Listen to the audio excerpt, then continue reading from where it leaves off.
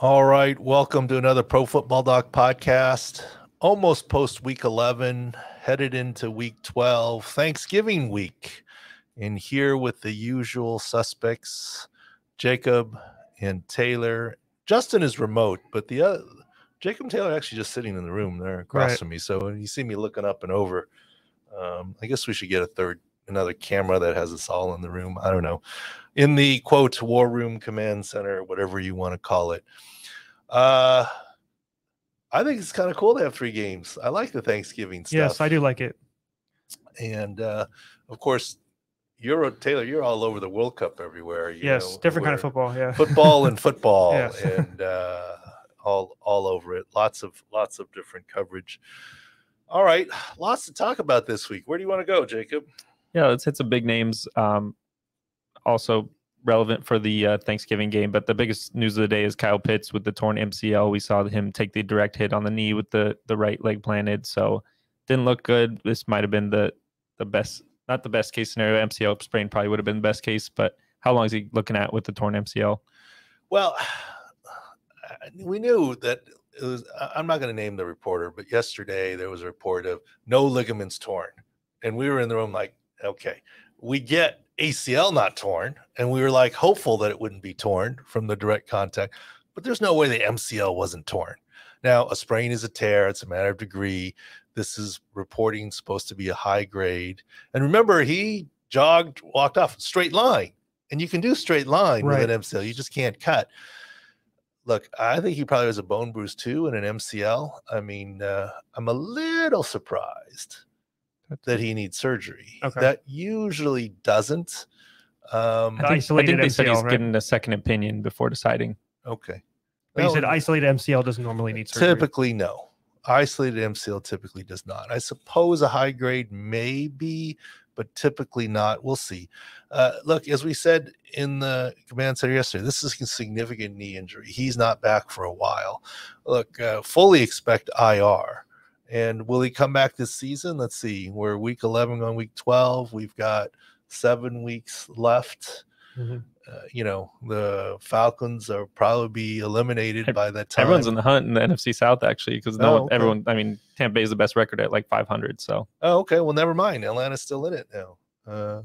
Then for the next few weeks, we'll see how it shakes out. But yeah, it's because Tampa Bay isn't leading like usual, right? So it's a little bit more open division. Well, that was one of our favorite little things of the week. Okay, they ended up having to eke it out, but Atlanta, over a Bears defense that actually played better, I guess. I mean, they were giving up 38 points a game. Well, it always come down from that, right? Yeah. Can't always give up that many, but yeah. That's the next one we saw in the war room that Justin Fields.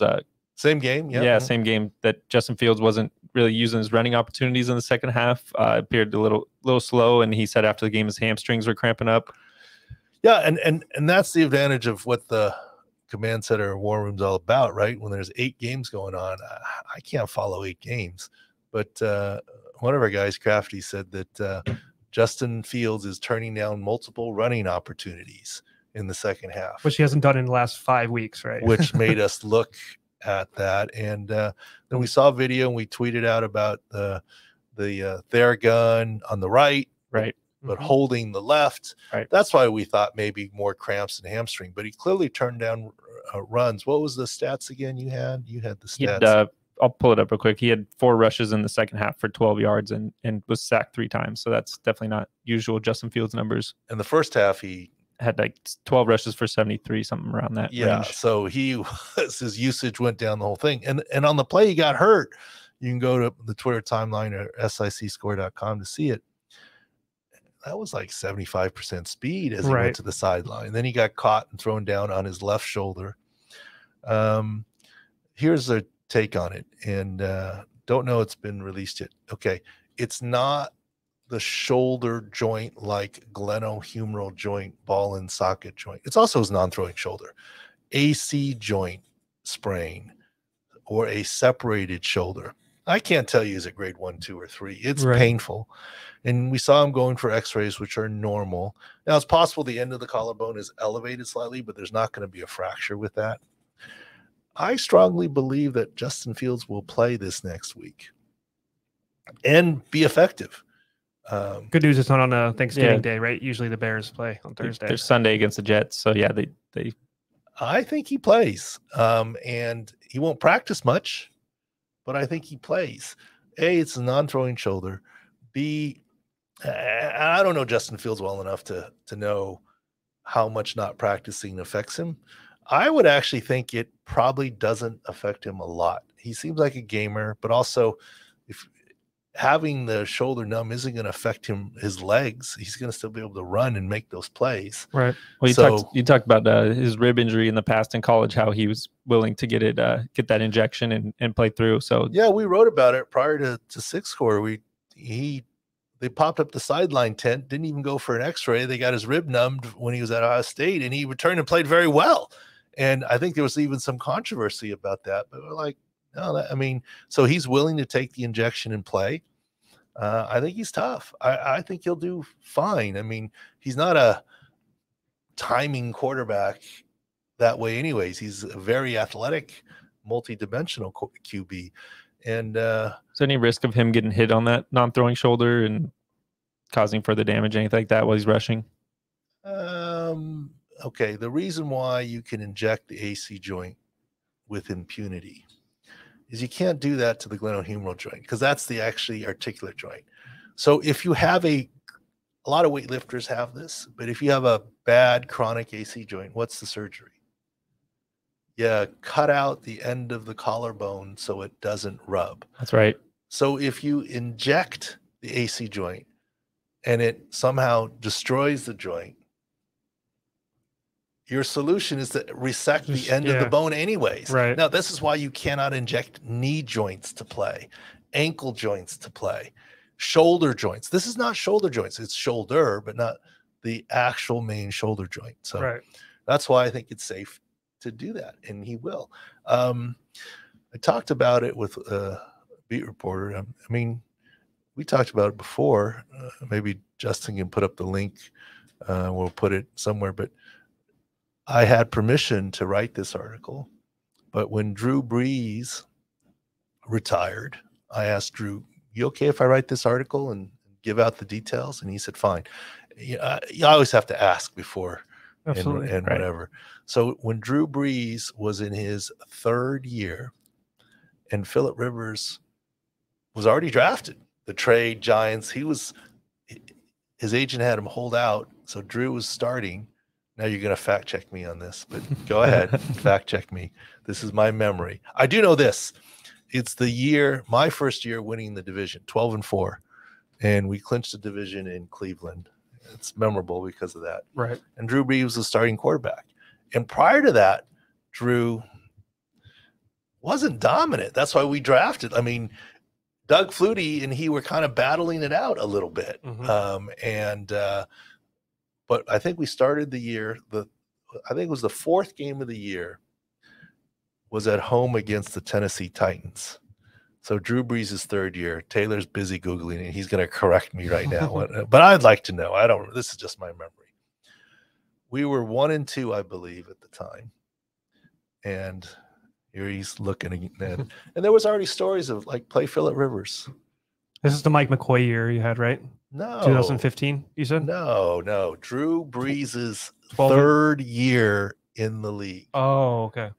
Third year in the league with us, with the San Diego Chargers, whatever year that. Phillip Rivers' first year, whatever that was in the league, whatever draft year that was. He goes down on the sideline. Not on the sideline. Third down, he gets dumped on his left shoulder. And I see that he's hurting. I go check on him. You all right? Yeah, I'm fine. Your shoulder, left shoulder. I'm fine. All right. I'm not trying to bug a guy. And I still remember Doug Flutie taps me on the shoulder and says, Drew hurt his shoulder. I said, I know. He doesn't want me to look at it. Drew, let's look at it. Drew, let's look at it. No, I'm fine. I'm not leaving this game. I'm fine. It's my left shoulder, non-throwing shoulder. I'm fine. And I sort of reach underneath and see, oh, yeah, he's got the step off. He's got an AC joint sprain. So I said, okay, we got to inject this so you don't feel pain. Otherwise, you're not going to be able to play. Because, no, I'm fine. It's my left shoulder. I'm fine. I'm not coming out of this game. And I said, all right, reach out and try and hand the ball off with your left hand. He couldn't do it. I said, "You're gonna run right all day? I mean, come on." And he goes, "I'm not coming out of this game." So you won't have to, because he knew if Rivers entered, it might be the end for him, right? And so I got my assistant. I told him, get the injection 1122, whatever our code, get everything, meet me in the tunnel. So he ran. Then I told the athletic trainer what we were doing, and he was going to tell the coaches so that people don't freak out. We ran off into the tunnel, and I told the one security guard, nobody comes in here. I told my assistant, go tell the other security, nobody comes in here. And literally, we cleaned his shoulder and we injected his left shoulder right there and then. He came back. I believe it was a 3 and out. He did not miss a play. We ended up coming back to win that Tennessee game. Every game the rest of the season, he got an injection. After 4 or 5 weeks, I'm like, Drew, you don't need this anymore. He goes, I don't want to think about it. What if I get hit again? And every 2004. Yep. 2004. Yep. Okay. And was the Titans? You were 1-2, correct? And it's Titans, all that stuff. Yes. When I was silent, I had it here. I was just, you were telling the story. So that's the fact check. Yes. Clean sweep. Yes. That's a good one. You were 1-2 and you played Titans and you did come back and beat the Titans. And yes, if you Google San Diego Union Tribune, you'll see a story that talked about maybe it's time to play Rivers ahead of that game. Oh, because that was going to happen eventually. Yeah. Yes. It all ties together. Yes. I'm not old yet. Yes.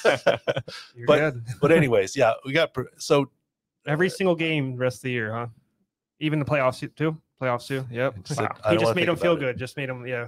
I didn't want to think about it. Yep. I mean, and in some ways he's right. What if he gets dumped on the shoulder after first down or third down? And he's Right. like, Yeah. okay, I don't want to deal with it. Right. So we just had a nice little pregame ritual. For sure. And that's why I'm very confident that Justin Fields can do this too. And run. Drew didn't run that much, but Justin should be able to run. That's what I was going to ask you. Right. We're going to do a little betting segment later, but is that something you look at next this week? Is his rushing? Is it going to go down or up? Right. Like, well, I mean, I'm not the gambling guy. It depends on his numbers, right? If his numbers go down quite a bit rushing, press it a little bit. Yeah. I think he'll be fine. Mm-hmm. My biggest worry is some people need to practice to play. He's younger. He's not a Rodgers, not a Brady, right? So in general, younger guys need to practice and play. Right. But he's so athletic and he makes plays more, I think, off his athleticism than pure scheme. So maybe it affects him less. I don't know. I don't know him. There are certain players. I mean, Phillip Rivers did not need to practice to play. He was going to be fine. The ACL thing, yeah. Or in general, right? In general, but some he had the toe injury, right? He didn't practice at all. Yeah, some guys do need to practice to play. He didn't. I don't know what Justin Fields is. I don't know what kind of quarterback but I'm leaning towards he may not need to fully practice to. Does the new coaching regime matter at all? Like, is that like they could treat him differently, or just this is how a coach treats injuries? Because they have that Matt Eberflus first year dealing with that, maybe. Yeah, who's the backup there? The backup. Who's the backup? I don't know who the backup is. Stumped it was Dalton last Simeon? year. Is it Simeon? Yeah, because he was. I think it is Simeon. Yeah, it was Dalton last year. Stumped you? No, Yeah. I'm just saying. I mean, they don't want him in. So yeah, I don't even know if Eberflus knows who the backup is. It's all Justin Fields. Oh, I'm quite sure he does. Yeah. But in any case, Justin Fields has done very well, especially for fantasy people that have him, right? But he's killing it. Right. So anyways, I'm fully confident he'll play, but he probably won't practice. Okay. Another big quarterback injury from this week. Matthew Stafford left for a concussion evaluation after the game. Is kind of getting into the coach speak segment later on, but McVay said they weren't sure if they're putting him in concussion protocol yet. Didn't exactly say what the results of the evaluation were, but they said they're going to play it cautious and do the right thing for him. Yeah, that one's strange, right? The previous week he was put in late, Tuesday, Wednesday, and McVay never admitted to a concussion. Right. And it felt like to me that they were trying to slide him back into last week's game, right? Which they didn't. But then he cleared by Wednesday, and now there's a question again. Right. I mean, 2 in a row, there's going to be a lot of scrutiny there. There's going to be a lot of scrutiny on the independent neuro, scrutiny on the team.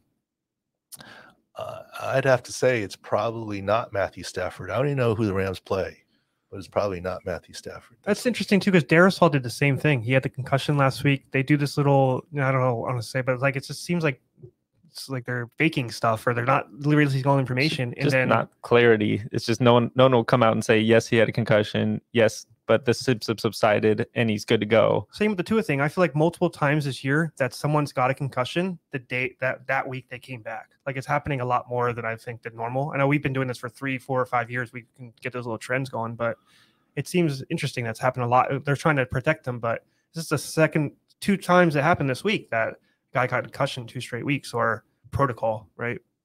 Yeah, we'll see. But at this point, I think he's unlikely to play this week. And Wolford is still hurt as well, so they might have to go to the third string. Right. Bryce Wolford Perkins. has a concussion. He is a neck inactive. So Yeah. Bryce Perkins was the only other quarterback active.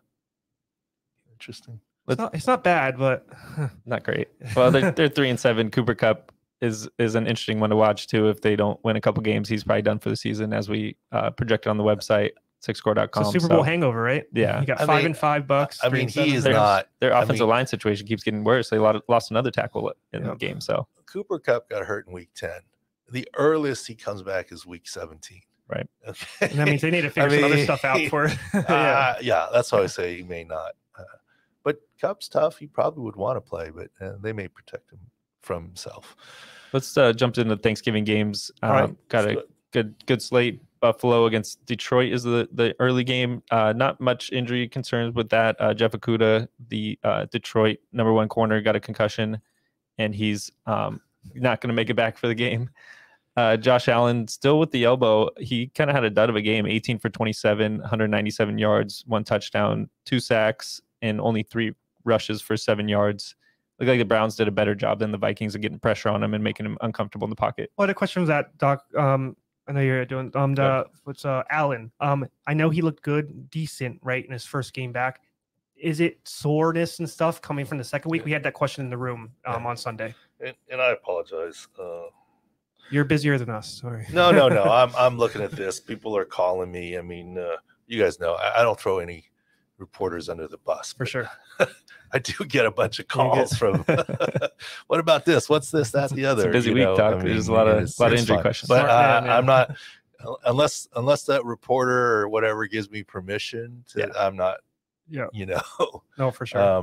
Anyways. You're talking Josh Allen. Is there any lingering soreness with that elbow? Is it Just just seems him? like there's a big dip. I know you. 100%. There you go. Yes, that's what we're waiting for. Look, I'm not trying to cover for being wrong. I was capital WRONG wrong.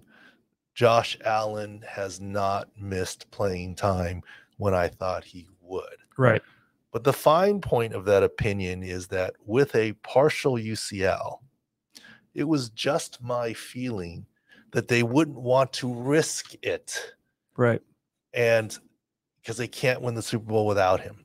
From a medical perspective, I always thought he could play at less than 100%, but I thought he would not play. Because why would he? Why would they take that gamble? Yeah. Case Keenum's decent, right? Yeah. How can you know he's not going to get his elbow hit? Now, what's happened is, okay, let's just take this.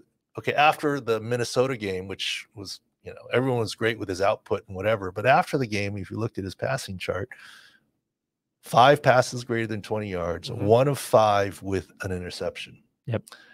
And he put up great fantasy numbers. Right. Mostly But rushing. Yeah. He also admitted that they changed his game style, and there were the playbook was a little different, and that his elbow was a little sore, and it's something he'd still have to deal with.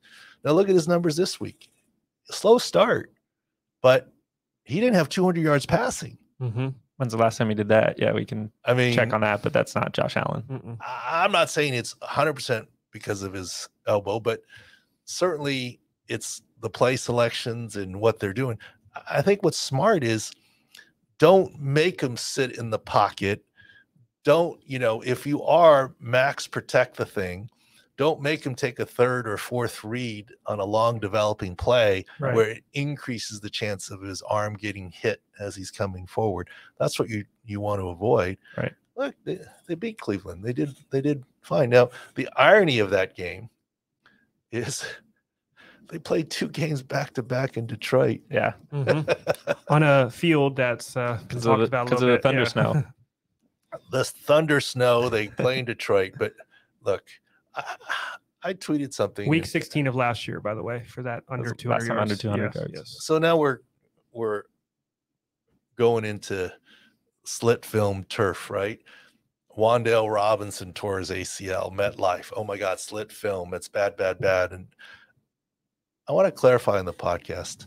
Some people on Twitter are like, oh, I can't believe we were anti-player and not players. No. I've said from the get-go. You always say grass is safer. Grass is safer than the turf. But all I'm saying is it's not as big a difference as you might think. There is a difference. Grass is safer. Right. It's not like we're cutting ACLs in half if they're all grass fields. And but just to go on that list on the ACLs too is Wan'Dale, Shepard, a cornerback, Blake Martinez, Jabril Peppers. There's some decent names at this MetLife, but yeah, go on. Okay, so is there a similar list for the Jets? Yeah, you're right. They play in the same stadium. Not really. No. That's when we were doing the data for our turf stuff for the last couple of weeks. The Rams, slightly more grass. The Rams and Chargers have more than not on SoFi, right? It's because there's one Charger, one Rams that tore an ACL, right? It's two teams. No, so the data you're referring to is at the midway point of the season, one more ACL tear on grass than on turf. Mm-hmm. And it's 16 teams playing on grass and turf even. And yes, Detroit with the slit film was one of the league leaders with 3 ACL tears on that field. But so was Hard Rock, grass, Miami grass, Broncos grass. MetLife, yes, had 3, now 4. Yep. And SoFi had 3 ACLs, but 2 teams play in MetLife. So it's a net 1.5, right? Yes. It's twice the exposures. Yes. Now, I'm glad there were no ACL tears in Cleveland versus Buffalo. Otherwise, I would have ignited the controversy. So you moved a game to a surface that the NFLPA leader says you want to ban. Right. Now, there had to be a grass field available somewhere on the East Coast or in that region. My point is, if you believe, and it's not anti-player, right, if you believe strongly in banning slit film turf, why did you not scream that you were moving a game to slit film turf? There should have been a tweet thing that they had already last couple weeks. Yeah, you should have said, no, why are we doing this? This doesn't make sense. Can't we find another stadium with a better field? Right. If you really believe that, you should have been all over that when that happened. That's all I was saying. It was not anti-player. If you're on a stance, you need to hardline the whole time. I think that you dipped a little bit. As a golden opportunity, kind of. Yeah. Golden opportunity. Why are we, if the league's worried about safety, why are we moving a game to when we have other choices? Yeah. I don't know. And is what it is. But yes, no question, grass is safer for a lot of different things, including, for concussions when your head hits the ground. Grass has a little more give. Right. So going off the Giants and MetLife, Wan'Dale Robinson, you mentioned torn ACL, done for the season, hurts their wide receiver depth further. They also got other key positions dealing with injuries. Adoree Jackson had the more severe MCL sprain, 4 to 6 weeks, I think they said. He's the number 1 corner. Number 2 corner is already on IR. Evan Neal might have a chance to come back this week. I don't know if he wasn't ready Sunday, so I don't know if his backup 3 extra days is helpful. But if not, then they're down to right tackle 3. The Giants will have the biggest dip in their health score all week, Delta, and it's cluster injuries. And they're playing the Cowboys. That's a huge division matchup for the standings and everything. So wide receivers going into the game, the only quote healthy, and he wasn't 100% healthy guy, was Kenny Galladay. Well, Slayton too, but he's the 4th. Yeah. Slayton's the 4th. Richie James, you're getting further on the depth chart. But of the quote of this projected starters to start the season, the slot receiver and 2 wide receivers. So Galladay got a catch this week, and the crowd went crazy. Standing ovation. The Bronx cheer, right? Sarcasm font. Yeah, exactly. I mean, what did he end up with? But better week than Kadarius Toney, I'll tell you that.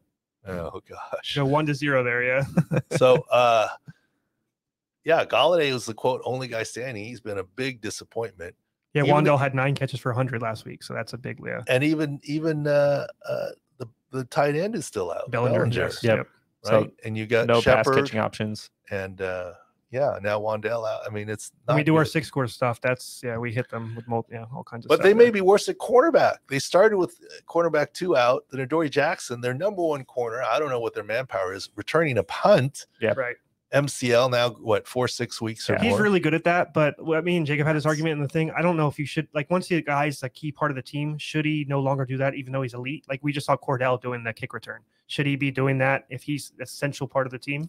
Well, when you score a touchdown, the answer is yes. And Yeah. when you get hurt, the answer is no, right? I mean, in retrospect. You're right, yeah. But so then it was cornerback 1, cornerback 2. Then they were down cornerback 3 and 4. And then they even had a safety playing corner, and he got hurt. Yeah, he went to the hospital for a jaw. Not good. To get reset or what? Yeah. And then they've had some offensive line issues. You talked about Evan Neal and then his backup. So there's some cluster injuries at wide receiver or pass catchers and cornerbacks, and then on the offensive line. So uphill battle against Dallas, who's flying high after that Minnesota shellacking.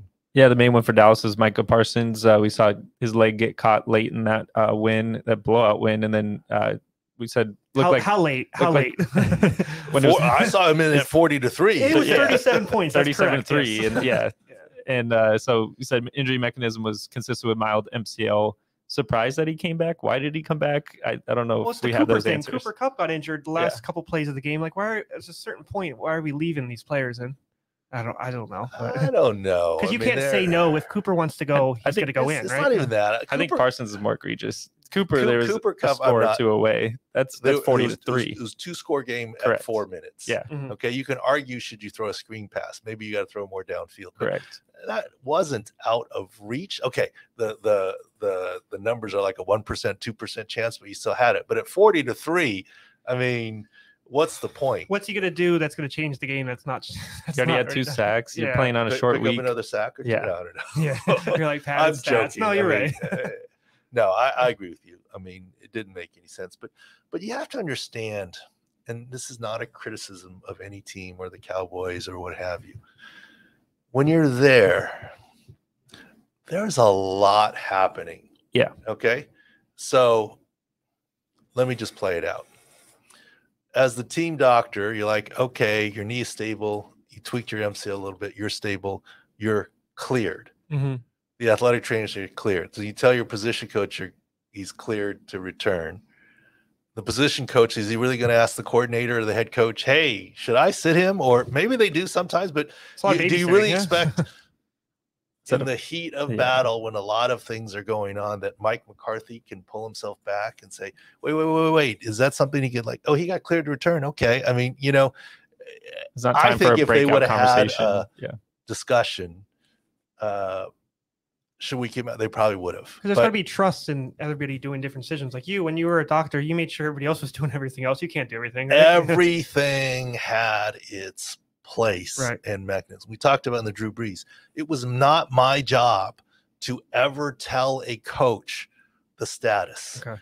It was the athletic trainer's job, head athletic trainer's job, to tell a designated assistant coach, who then relayed all information to special teams versus position versus coordinator. There was it's not a phone tree, a verbal game of telephone. There's tree. A line of communication that needs to be followed. There is a specific line of communication that is followed. Right. And it was never for me talking to the head coach. Mm-hmm. And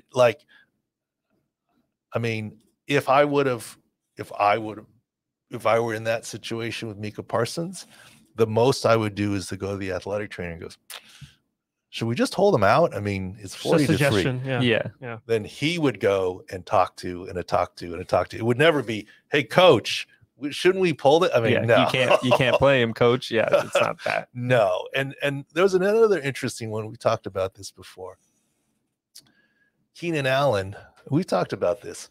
Once you clear a guy to play, you can have all the intentions of limited snaps, limited targets, whatever. It goes out the window. They got the helmet on, and game like you said, like he was definitely like slight decoy to start the game. Once Mike Williams left the game, the deep catches that, like that 46-yard catch, that's a Mike Williams play, right? But that's Keenan Allen in that situation because he's there, right? And as it turned out, I guess I didn't tweet it. I know I was saying in the room, I didn't think Mike Williams was ready. I didn't think Keenan was fully ready. Right. Obviously, Keenan did pretty well. Vet move. He made some vet but Mike was clearly the right. Yeah. he got re-injured early. Because you thought it was probably a week early for we him? thought 4 weeks. This was at 3. Yes. Yeah. So he's a week or 2 early, depending on how you count it. But I mean, kudos to him for wanting to try. It's not anybody's fault, right? But early. In the practice video we talked about that were leaked out by media or shown by me, I was like, yeah, he didn't look right yet.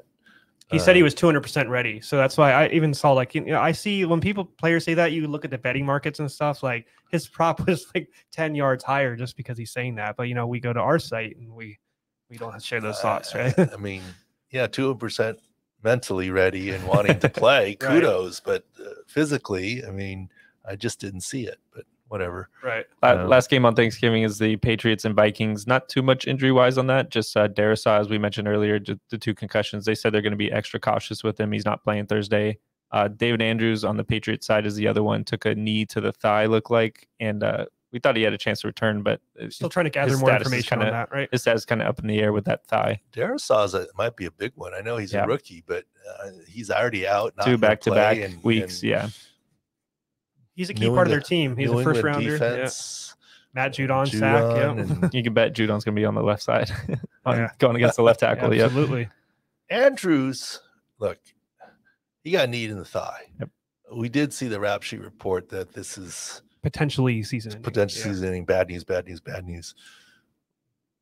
I don't think he broke his femur. I mean, I don't know what would look. If you asked me, more likely outcome. So we don't want to guess, right? He plays Thursday or he's done for the season. I'd say he plays Thursday is the more likely one of those 2 outcomes. Based on the analysis, obviously there's a lot in the middle, right? Right. And we saw just a distance video. We got kneed in the distal thigh. I don't see that as being horrible. Right. Of course, more video, more angles, and we'll see. He's tough, obviously. Well, there are going to be issues on their offensive line. Trent Brown picked up a little injury. You had Isaiah Wynn left, who's been moving around from right tackle, left. He's at left guard yesterday. He's doing some weird stuff. So, I mean, that's 3 offensive linemen hampered going into Thursday. They scored how many points? 10, but 3 on offense. 3 on offense. I was going to say the last one was a punt return, game-winning punt return. Walk-off punt return. When's the last time you've seen something like that? It's pretty interesting. No, I see poor Zach Wilson getting a lot of grief.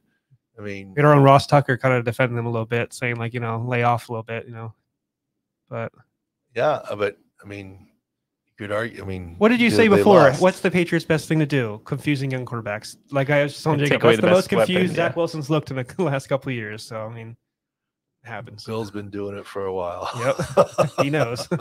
Got a quick coach speak for you. This one's a college football one. Big matchup this week against Michigan. Massive matchup. Number 3 against Ohio State. Number 2. Blake Corum, we saw went out in the game. It was kind of an interesting process. He went out, looked bad, kind of had the foot trapped and knee hyperextension. Warmed up in the second half. Clearly couldn't cut on that left knee. And they gave him 1 run for 5 that he looked like a plotter, and then didn't run him the rest of the day. So after the game, Jim Harbaugh said structurally good, which is good news on Corum's knee, but before that said no update on his status for Ohio State. So I'll translate that from Jimmy. Michigan head coach Jim Harbaugh. I love Jim Harbaugh. Yeah, like. I could tell some Jim Harbaugh stories. I probably need a little permission from Jim. They're not bad stories, but I mean, I think Jimmy's great. I mean, he obviously was in San Diego for a while, and he even coached at USD, and then he went on to Stanford. And look, small world. I've talked to, I do some stuff with Rich Gannon.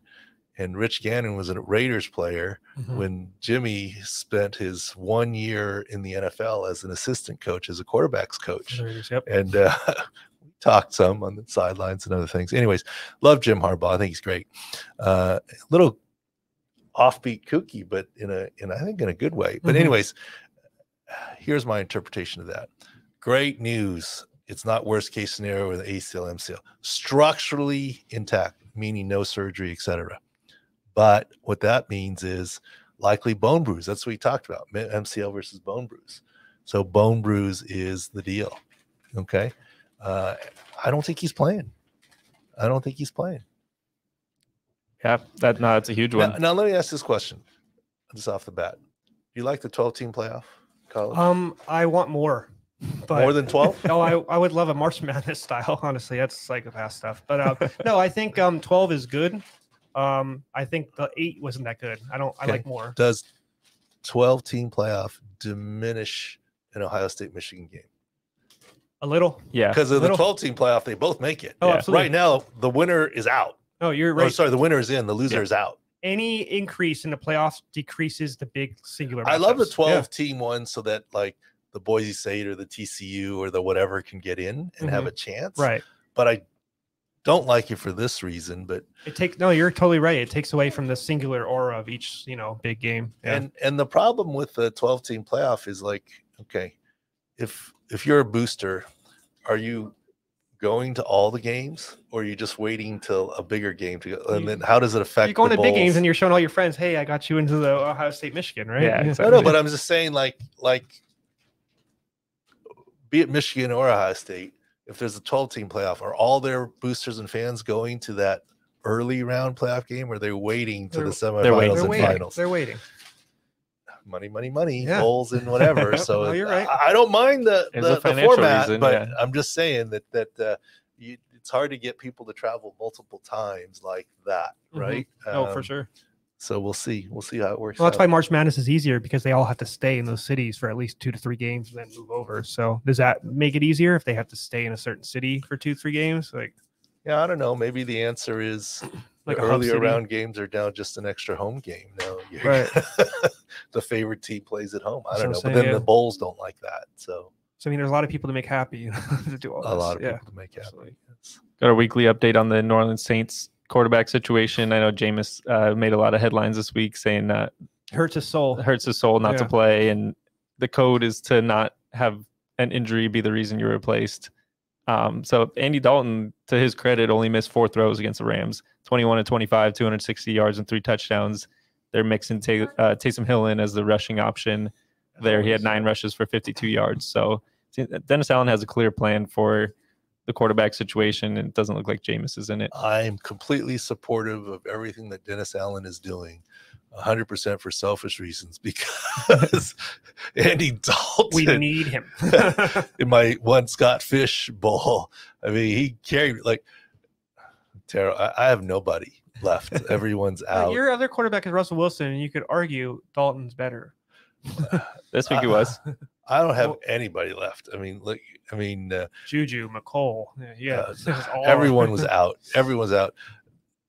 It's like I had a best ball team. I literally had 6 points that were on the bench total. Yep. Tyler Bass got me 32 points. Oh my God. Fantasy All-Star this week. I was in just a low-scoring oh league. my God. Every year I got to convince you why a kicker is okay to draft, and then Tyler Bass. Oh my gosh. Yep. I mean, I had over 200 points, and because of that, I mean, I won the first 2 years in this Scott like Fish. division. You won division. Yeah. And then lost in the playoffs. Got the bye, lost the playoff. This year, I might sneak in as the wild card because of your points. Yeah, because of the points this week. Who knows? So I'm all for Andy Dalton. No, I'm just joking. Yeah, it is unusual, right? But it's not unprecedented. It happens all the time. I mean, go back to Alex Smith and Colin Kaepernick. You were talking about Drew Brees not wanting to come out because Philip Rivers is going to take it. So it's not like it doesn't happen. And Justin Herbert and Tyrod Taylor. Yep. I mean, there's plenty of there's worse examples. I mean, go back to Tom Brady and Drew Bledsoe. Right. I mean, I was like, when you said that, yes, exactly. That's what I was thinking too. Like, it's happened to many people. People have lost careers of it, but he's got to keep working and try to figure out how to get. I don't think what he said was bad. No, I think when you get the context of the full video too, everyone just wants a soundbite of, "Oh, it hurts my soul not to play," and it seemed like he's blaming Dennis Allen. But if you watch the full press conference, he's not blaming. He's doing the player speak of, "I just got to do my preparation, be here for the team when they call on me." Hope it hurts the soul of any player not to play. Yeah. He's a good leader. That's the one thing that he was like, especially coming out of Florida State. That was the one thing they said, he can rally the troops. So if he's like that on the sidelines too without playing, then that's good. Because I mean, all right, good for him. I'll get into a quick betting roundup and then we'll jump to Beast of the Week. Can I lead off before you do that on Yes, the sir. Heisman stuff, just to go into Blake Corum, because we're going to betting now. Yep. So the Heisman with Hooker also down. We didn't mention Hooker with the ACL tear. Heisman odds. You guys did good getting me video. I mean, I don't have time to watch all the college. It's Saturdays. What I'm so much going on. Corum and then Hooker, Hooker with the ACL that we probably were first to pseudo definitively. A lot of people were commenting on the field. I don't want to take us too off base, but They were playing at Southern Carolina, University of Southern Carolina, and looked like sand field, basically. It looked like green painted over sand. Yeah. Like maybe they just sodded the grass. I don't know what was going on there. I don't know. South Carolina, I don't know. I mean, the bottom line is his knee gave out and indeed tore his ACL. So you got two people. The number 2 and 3 Heisman guys are out. Yeah. So they have Corum still on at plus 2,000. That's because there's inklings that he might play, but we've already talked about him already. So you have the Ohio State quarterback at 2 and the USC quarterback at 1, minus 140. So now Caleb's 1 now. Yeah, they flipped around. Yeah. Oh, okay. So this is what I would say just from a betting standpoint. So you have the huge game with Michigan, Ohio State next week. If CJ Stroud, Ohio State, has a massive game, those are the kind of games that push you over people, because USC, they're not as close to winning. They use teams that's higher up in the standings. So if this is the one game that can maybe jump him over. And he's at plus money right now. So what are you saying? Parlay CJ Stroud Heisman to Ohio State victory? Yeah, because it's correlated. It's correlated together. I mean, I don't know. Caleb Williams got 2 big wide receivers back. Jordan Addison. No, that's huge. It's just Mario Williams. So yeah, they're 7th and their defense is terrible. I just see Ohio State doing a lot. The more you do now is the more they're gonna go into this. But the big thing, like we were talking about, on this one, you're taking 2 people off the board now, which is key, right? Who does USC have left? USC, yeah, we can look at this. I don't think they have any big opponents. I think that was the main one. Okay, we can double check that. Yeah. But best bet of the week. We'll try some Notre Dame. They got Notre Dame next. Gotcha. So that's a big game. That's a big game. And they're jumped all the way to 13 after their bad start. That's a big game. Yeah, absolutely. So in game we were seeing. So you should parlay both, CJ Stroud to Ohio State winning to Notre Dame winning. Yeah. And then you get all one. There you go. There's your same game part. Or go the other way, right? And then go Caleb Williams, USC, Michigan, Because they're correlated, you put them together. Yeah, Jacob, sorry. I'm going off base here. That's all right. I'm used to it. Dallas plus 1.5 in the second half after we saw Darisaw go out and they were lining up Parsons there. He got 2 sacks, was pressuring Kirk Cousins all day. Just explain a little bit of the thinking behind that bet, Doc. Yeah, that's what we did for sick picks, and glad you guys brought it up. Like, when you have to throw and you don't have your left tackle and you've got a good defensive end against you, you're at a disadvantage. That's a disadvantage. Right. And, it was already 23-3. I mean, you were 23-3 at half and then ended 40-3. I mean, one more touchdown, you're done. You didn't tell me to do Minnesota to not score any points. That would have been a good one. We definitely plus odds on that. We toyed with the under. Yeah, we did with the under point. No, you're right. Yeah. But the best one was Dallas plus 1.5. Plus money. But the other one was in game and Josh Jacobs rushing yards. Well, that was interesting. That was it's live props, which is a lot of books are starting to toy with. I've seen basketball a lot, and I've noticed that, and I've been doing that well because you can know when people are going on the bench and stuff like that. But that one, like you said, we knew that the defensive tackle left with the hand, but nose tackle, so that's huge. We knew that they were going to start dominating the line, and then what he needed. We also knew that 3 out of 4 linebackers are right out for the Broncos. For absolutely. So, one of them's the main run stopper. So he had 65 when we hit the prop, and it was 99.5. So we're like, all right, he's gonna. This is the one question. I was like, do you think he's gonna get to 100? You're like, boom, yes. So we did all our analysis. 99. He ended up with 106, 108, something like that. Yeah. So closer than we like. Yeah. We still made it. That's for sure. Absolutely. 109. Yeah. So I mean, but that's kind of stuff we're gonna start doing a little bit more because those live props are starting to add them more and more people. So can we bet on odds on a coin toss being between a punter and a kicker? That's what happened in that game. I was amazed. That was interesting. Yeah. I've never seen that before. A punter and a kicker going out for the overtime. They were toss. the 2 best players in the game, but yeah, that shouldn't have been. They did the most. Did the most. That's for sure. I'm just amazed. No, that was interesting for sure. Bad beat of the week. We had Jonathan Taylor at the over on 85.5, based on the Eagles depleted defensive line score. Ross Tucker helped us. Jordan Davis is a huge part of their run game. Yes. Ended with 84 yards. Had that since like the 8-minute mark of the fourth, and Indy had a fumble, I believe, late on. So not a great finish to that one. Do they correct sometimes and add a yard? They do. We did too. So it need to be a lot. I don't know. Just joking. He had a run for 28. Just do a little 29-30. It's fine. One pitch that was a little bit no gain forward or even so that converts to a run instead of a pass reception. I like it. Yeah. No, I'm just joking. Let's look back at film. We can send it in. Yeah. No, but that was just a bad beat. Yeah, I think the analysis is correct, and that's what we always want to do, right? We don't want to just give you a bet and it's 80 to 85 and he gets 20 yards. Like, and the analysis is all whack, right? But we did already with Green Bay's poor performance. We've already hit that season total under 10.5. That and Saquon's future of rushing yards. Yeah, he reached 950. I think he's at. And Vikings was at 9.5 win total. They just need to win one more time to get that. They didn't want to do that this week. Maybe they will. Got Beast of the Week. Maybe mine's an anti-Beast of the Week candidate. Graham Gano struggling through an illness. The Giants kicker said he needed 4 IVs for the game. I wish I could have recorded your reaction, Doc. I recorded your reaction. That's not 4 separate times that he went to go get an IV, and that's correct? Either an IV before the game and an IV at halftime, 2 bags each. Okay. Or 4 IVs at one sitting, probably 2 before and 2 at halftime. How long does it take to suck down one of those bags? Sorry for my we do put it under pressure and it gets forced in. Okay. So you can easily get in 1 and so half. So it's not a trickle. You're you're putting air. This is where you get, like for the Raiders, remember the Trent air Brown. in the lung? Yep, Trent Brown. Absolutely. Yeah.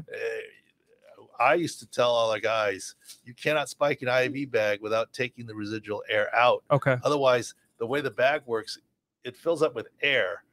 So you don't know how much is liquid and how much is air. Right. As the liquid comes out, more air is pumped in. So it always looks full. Okay. And if you have air in the bag, it actually can get forced in. If it's just a drip, the air can't be forced into your veins or into your lungs in any way, shape, or form. Okay. So because they're pressure bags, so we even have an IV guy help us at home games. Dr. Spear. I mean, there's a whole. There's all these little things that you can't get tripped up on. Yeah. I don't know. I mean, he's still kicking an extra field goal or extra point. He missed 2. I thought if he'd be missed 2 if you're going to miss, could you figure out in warm up that he wasn't good and then activate? Well, what did you say about the Titans? Right when you said Vrabel was like, "Oh, Bullock's a game time decision. He might make it, might not." You're like, "No, he's not playing. You only have 1." Because you only have 1, right? So you can't have that guy be iffy or re-hurt it when you only have 1. It doesn't work that way. There's no questionables for kickers. Yeah, you can't. If you're look, he kicks off one time and then now he can't kick anymore. You can't have that. Yeah, right. I mean, so you can't have that as a maybe. Yeah, and that's definitely one of the big things. But my beast of the week, I have to say, it's Kyle Pitts. Hey, go look at the hit again. He gets destroyed right in the middle. Yep. He gets up. He jogs and kind of high knees off, and everyone's like, "What are you guys talking about? It's a significant knee injury." I'm telling you, it's a significant knee injury. Right. You judge his reaction; it was like it was nothing. Mm-hmm. And I think he might come back in. He's trying. No, now the word is significant MCL. Some are talking surgery. So I'm going to give it to Kyle Pitts. Right. That you'd never even know he was hurt the way he came off the field there. I'll give it to Kyle Pitts this week and the beast of the week, just the way that he reacted there. I like it. Absolutely. I agree with you. All right. Thanks for watching Pro Football Doc Sports Injury Central podcast here. Happy Thanksgiving to everybody. What do you guys got for Thanksgiving? I'm going to go to a restaurant. No family down here. They're all 8 hours up north. So I got to solo it. I got 2 dinners. So I got to plan for the week. Oh, Justin just popped up the Thanksgiving banner. I was waiting for a moment. I didn't want to do it for the whole podcast, but at the end you mentioned Thanksgiving, so I thought I'd throw it back. You put pumpkins on the side too. I like that. It's like, wait, I heard Thanksgiving, and I woke up and I was like, let's do this. I'm just as a guy who's already got his Christmas tree up. Come on, I've got two Christmas trees up right now. Yeah, that's we don't hold back here in this household. Apparently, it's not necessarily 100% my choice, but I do support it once it's up. I'm like, okay, looks kind of cozy. I get that. Yeah. Are they real trees or fake trees? No, they're fake. We're a bunch of phonies. Real trees would not last at all. Sorry. Well, I don't know. I mean, you said trees up. I'm watching the World Cup. Sorry, I look going crazy here. All right. Anyways, happy Thanksgiving and looking forward to those slate of games. And we'll chat again next week. And by the way, sign up for the newsletter. Thank you guys. It's been very popular. Well, high open rate. Absolutely. All the founders at Pro Football Doc and get it already. Otherwise, go to sicscore.com to sign up for free. All we need is your email. You don't need to put in anything else, just so that you can get it in your inbox. Comes out twice a week. Yep. And we have a good guy taking care of it. It's basically all our good content distilled down. I mean, what you'll get in it is, for example, Justin Field will be fine. Pitts, no. All the injuries with the Giants, etc. All right. Thanks for watching. Happy Turkey, and we'll see you next week or before.